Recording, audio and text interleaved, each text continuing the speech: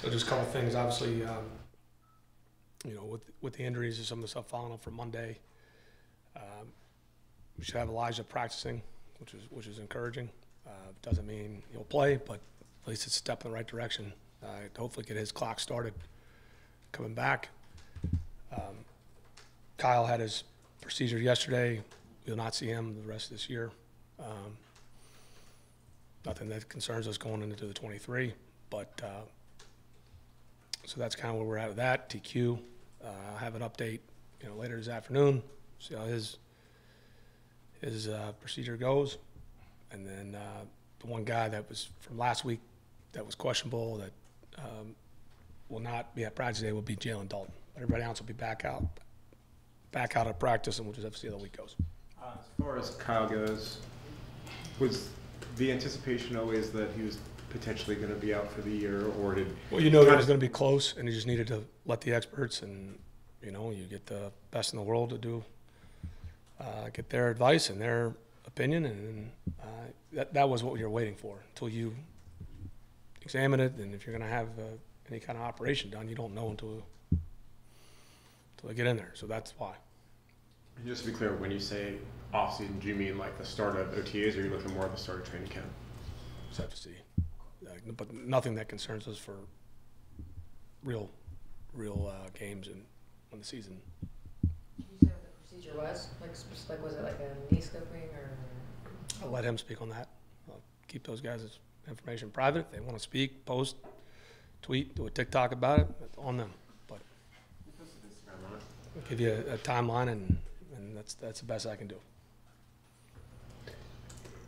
In terms of Jalen Mayfield, I know this is kind of the last. It is. For him. Like, It is. How do you, like? I guess how much goes into play his progress versus maybe what else you have at left guard, because that's been No, it's more it comes down to his progress and what's best for his, you know, his situation for this season and his career, and you're just kind of assessing and appreciate him. You know, as he's getting working back from the back injury, just kind of see where it is. You know, his core strength and how effective he could be in a real NFL game. That's what we gotta be able to see. And with him, he's been working. It seems like a tackle of it. Is he? That's out of necessity.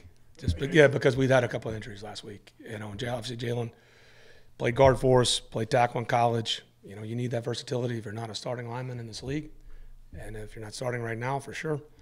And then a lot of that, Mike, just out of necessity, just because of the numbers you get down late in the year, and you know, Chuma was dealing with something last week, and just short numbers, so guys have to play multiple spots. I guess what I was asking is, do y'all still envision him mostly as a guard, or is he maybe? Yeah, I mean, and then we'll obviously see where our roster's at in the spring if something were to change next year. But for this season, it would be more interior. To that end, when you are kind of thinking about his progression, how much of it goes into like the overall conditioning of a lineman and how different that is?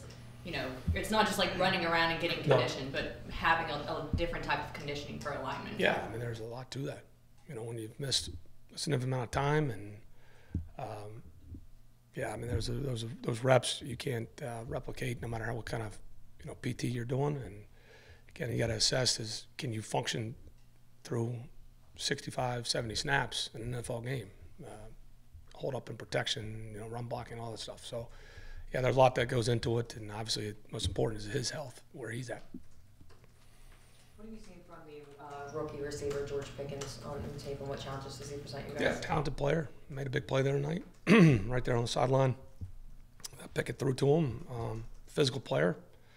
They got a good group of skill players. So it'll be a challenge, and certainly he's somebody that you can see that Kenny Pickett's getting comfortable throwing to, and somebody you got to account for.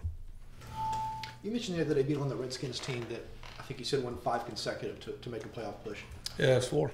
Yeah. 4. I was curious if you've gone back and thought about that winning streak and anything you've learned that you're trying to apply now to the end of this season to try to get your team into the playoffs. Yeah.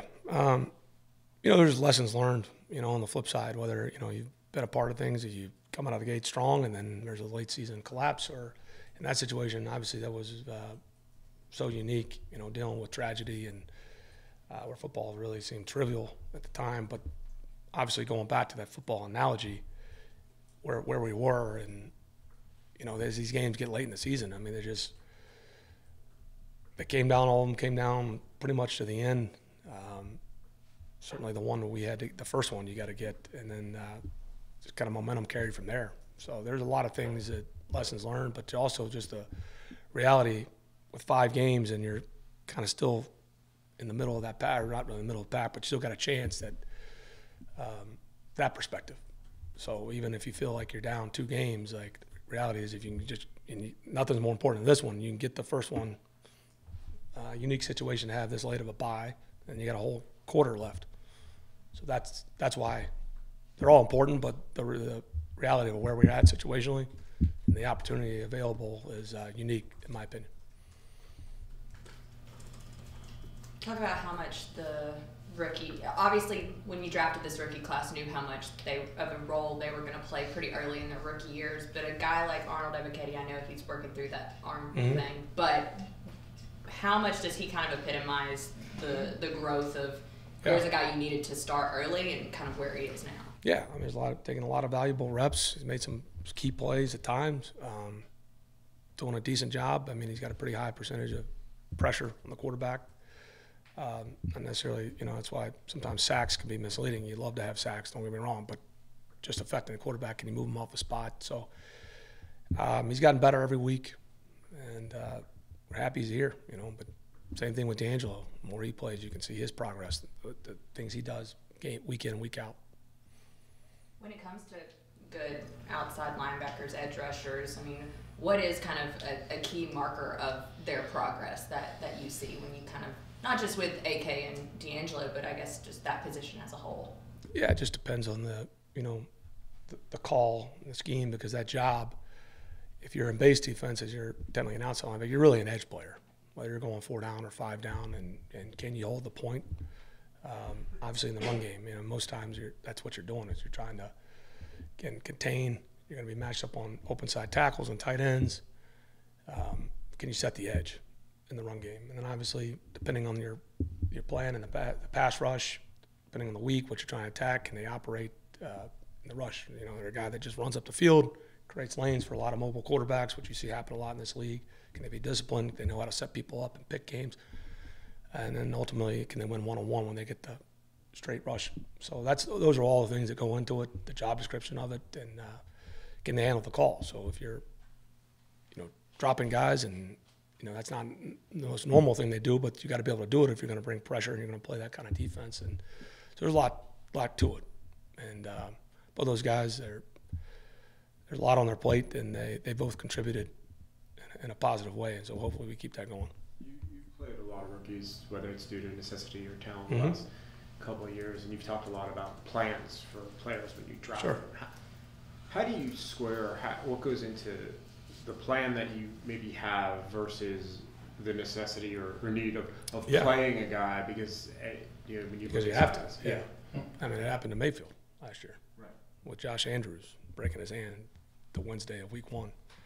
So so sometimes you got a great plan and you have to adapt, and so that's what you try to do, to have contingency plans, and sometimes it works out, like a guy like Richie, and then other times, same thing with Troy right now. I'm trending in the right direction, but I think you're right. Sometimes guys get thrown into the fire, and that's all you got. So, and you try to manage that. You may try to protect them, certain calls, and certainly at some point you're going to have a hard matchup, no matter how you try to protect them. But that's what you're trying to get them ready for. Make sure that they're contributing and trying to help you win, build their confidence. There is some psychology that goes into it as well.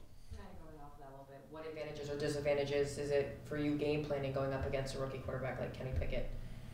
Well, I mean, he's played a good number of snaps.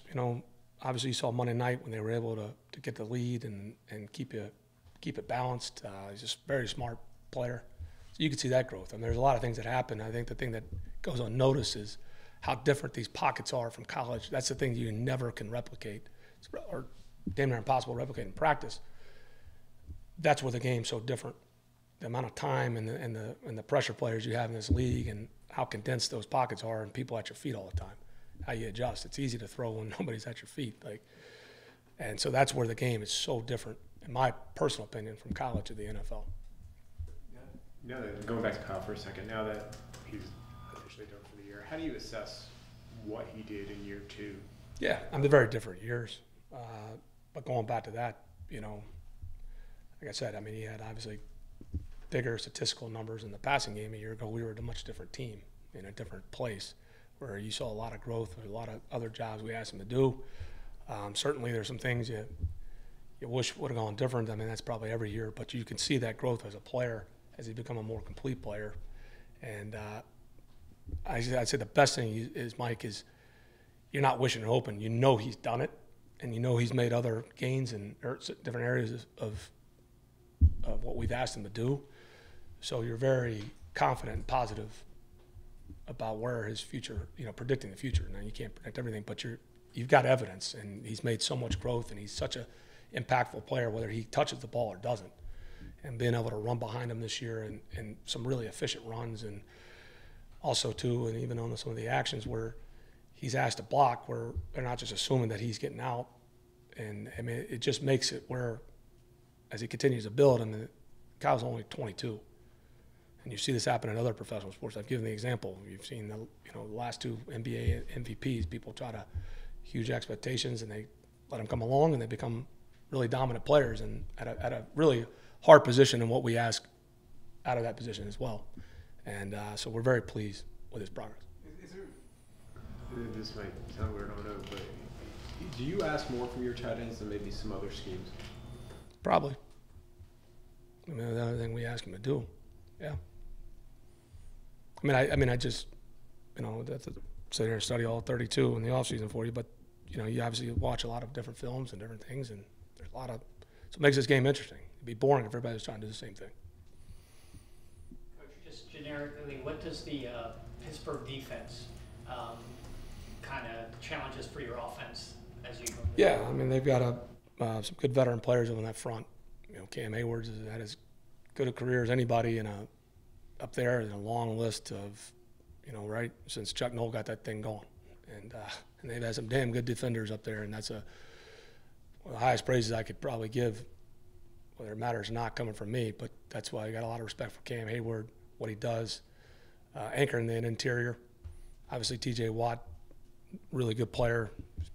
Tell, you know, coming back, playing through that pec injury, and still effective rusher, but really good player. And then you got 2 pretty savvy inside linebackers, Devin Bush and Miles Jack, pretty familiar with from his years in Jacksonville.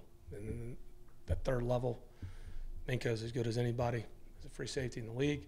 Edmonds, those guys, they do a nice job. So, you know, you see a lot of stuff that you blink, and it was 15 years ago, whether it was Kiesel and Casey Hampton and Aaron Smith and Lamar Woodley, and you got this group of guys now. There's a standard in Pittsburgh, and that's why I have so much respect for Mike Tomlin and what he's done, and the guy I've looked up to his profession that's sustained a lot of success there.